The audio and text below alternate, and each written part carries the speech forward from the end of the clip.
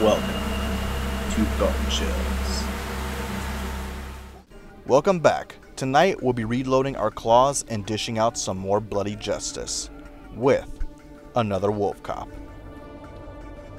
Lugaroo is back, and so are the shape-shifting aliens, and this time they mean business. Their new scheme is advertising a mysterious new drink called chicken milk that's meant to help them take over the world. Okay, I guess I can get behind that. Woodhaven is in trouble, and the wolf cop is needed. This is the gift that keeps on giving. It manages to carry over the charm from the first one, and it pushes the limits further, but in all the best ways. It doesn't take itself seriously, and even when the movie calls for action or serious moments, the actors do a great job at balancing the drama while having fun with their roles. Leo Fafard continues to shine as the wolf cop by balancing the line between beast and human. Where's your car?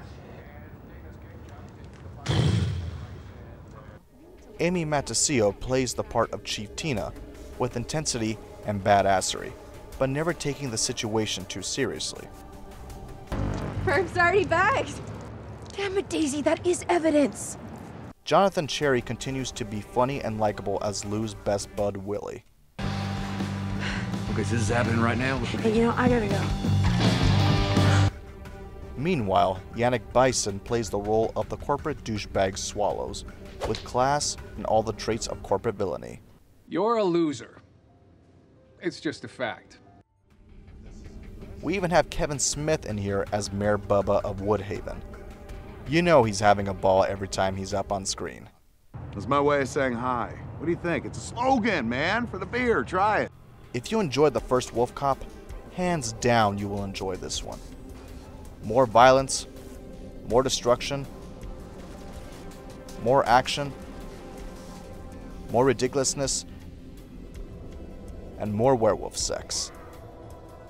As they say, if it ain't broke, don't fix it. Lou? You're a wolf cop.